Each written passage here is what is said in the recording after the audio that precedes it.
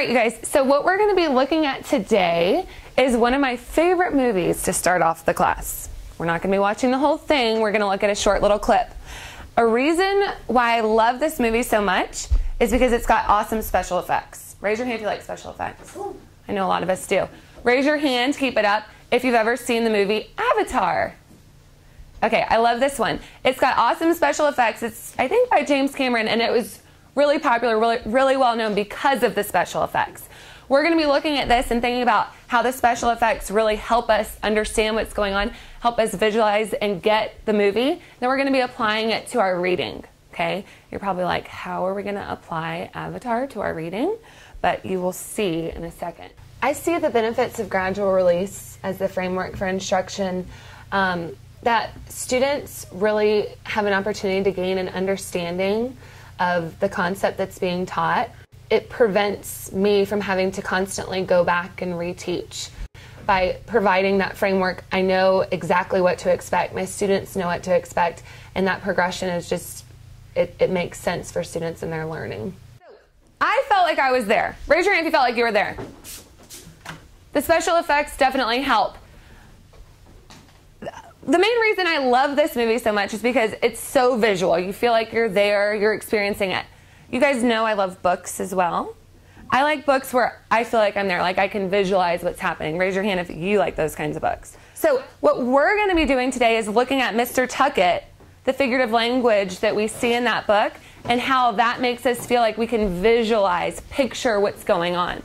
Who'd like to read our I can statement, our objective for today's lesson? Patrick, go ahead. So that's what we're going to be doing. We've gotten really good at identifying figurative language and explaining some things about it. But what we're looking at in particular today is how the figurative language helps us see what's going on in the text. So the gradual release today was basically taking the figurative language that we've been working with all year a step further. So we've been identifying and explaining figurative language all year, and my kids have progressively gotten better at identifying it. But I really wanted for them to take it a step further with seeing how the figurative language helps us as we're reading. And what I'm going to be doing today is I'm going to be reading out loud just a little ways through the book. And when I'm done reading, I'm going to stop and I'm going to think about the types of figurative language that I hear. And these are the two that we're looking at in particular: similes and metaphors. We're really familiar with these. We know that these are the two types of figurative language that compare things, okay? Only difference is the simile compares using like or as, whereas metaphor doesn't use like or as. We're comparing by saying one thing is the other. Now, the thing I love about this book is Gary Paulson, the author, does a really good job of comparing things so that I feel like I can taste it, so I feel like I can see it. And that's what we're going to be looking at today, okay? So go ahead and follow along with me on page 23. I'm just going to be reading a short section here until he looked at Mr. Grimes' face.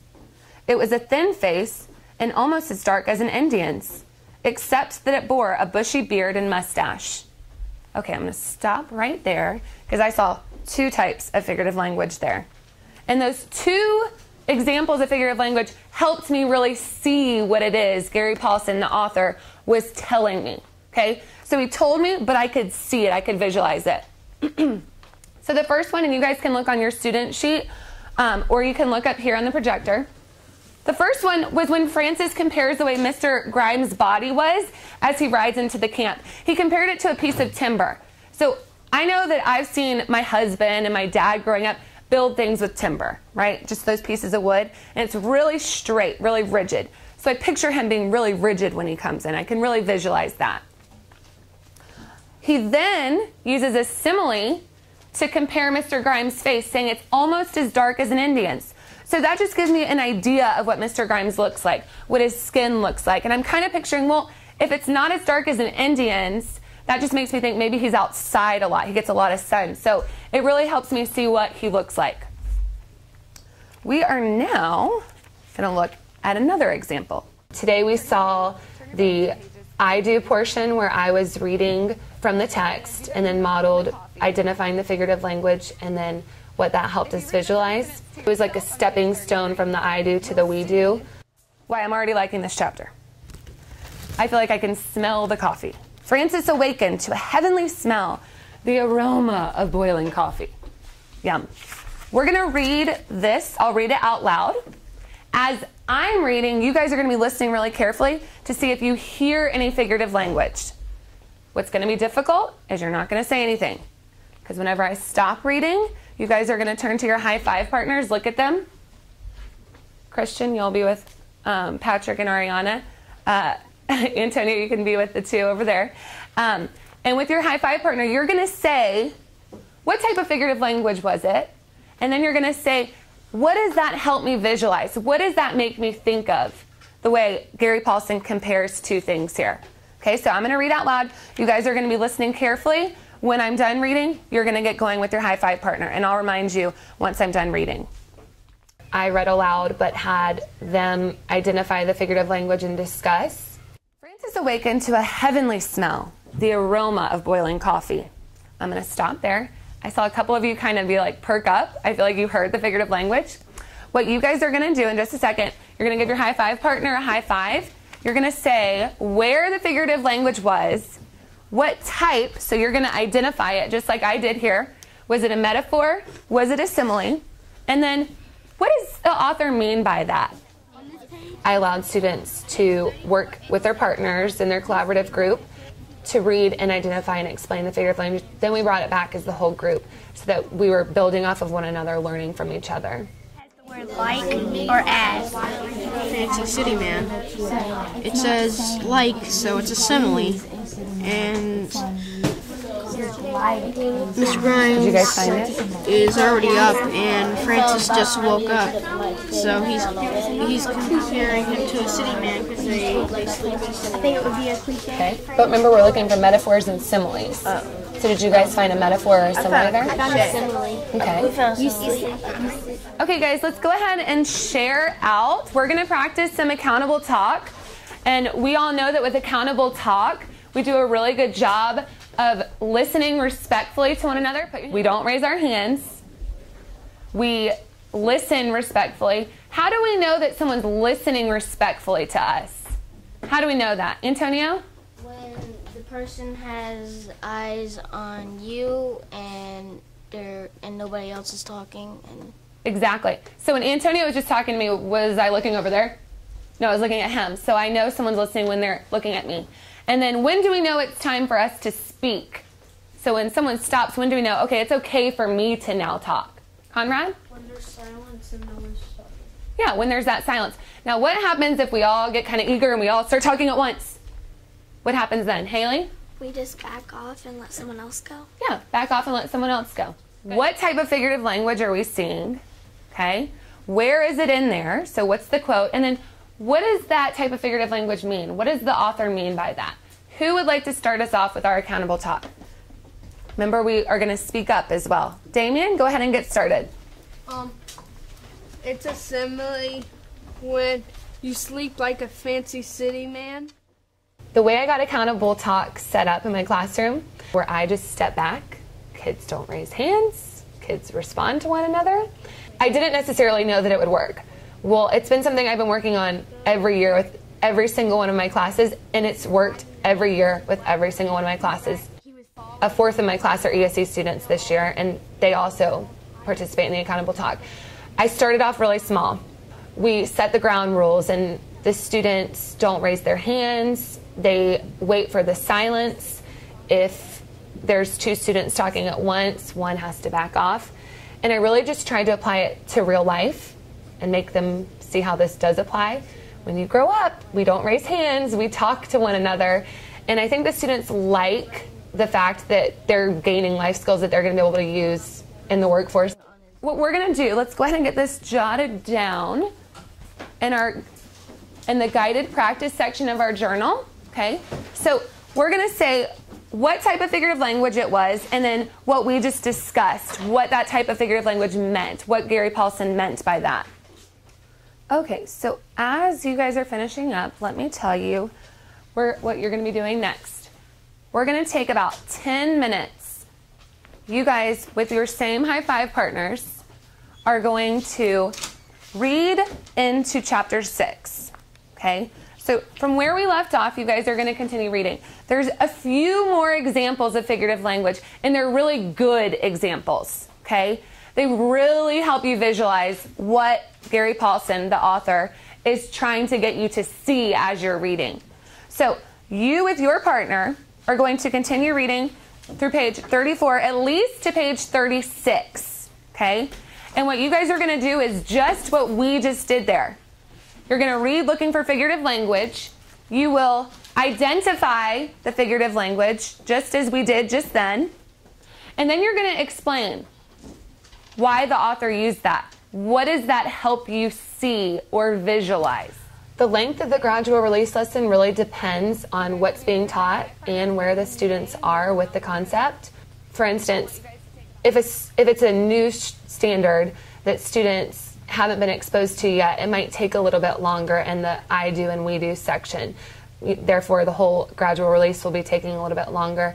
But if it's a standard that we've gone over previously in the year and students already have a basic understanding, not necessarily as long. Just based off of the students' learning is really what determines how long the lesson's going to take. City man. Francis stretched, reaching at the pain in his legs. That would be from the little mare.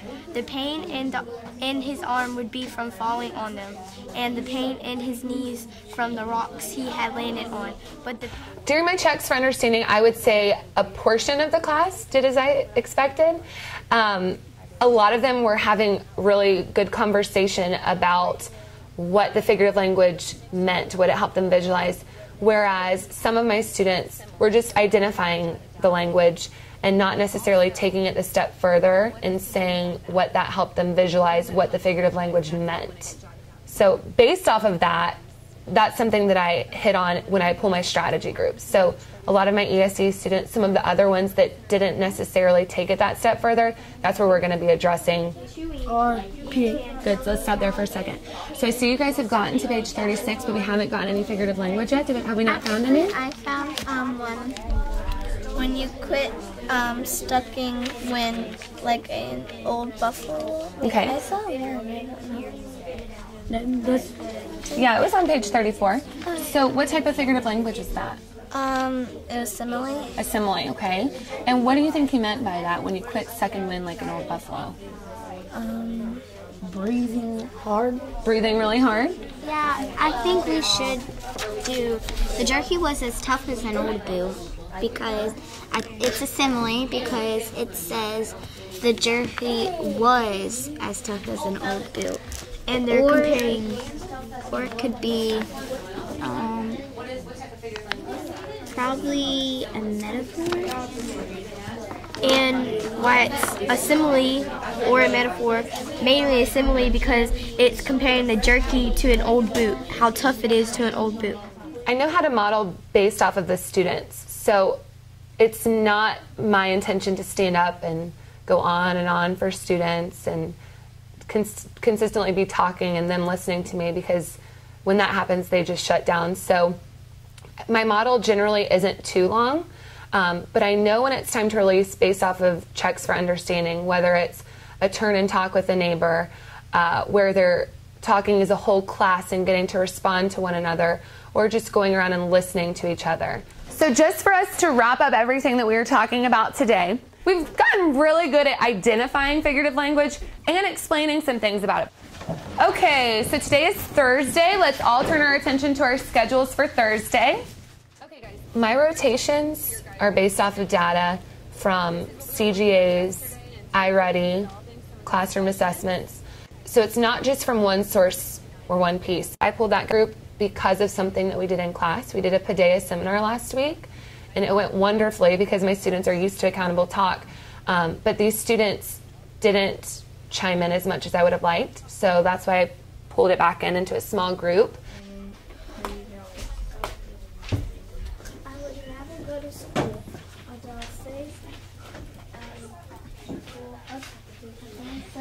but the family needs the money. His voice. The graffiti wall, it's helpful for some of the kinesthetic learners, just getting to move, but This way I'm getting to see some of their responses, some of their ideas as they're reading, and getting them to interact with the text as they're reading as well. They also have a read to self log where they log down the answers to some questions, some guiding questions. Make a puzzle.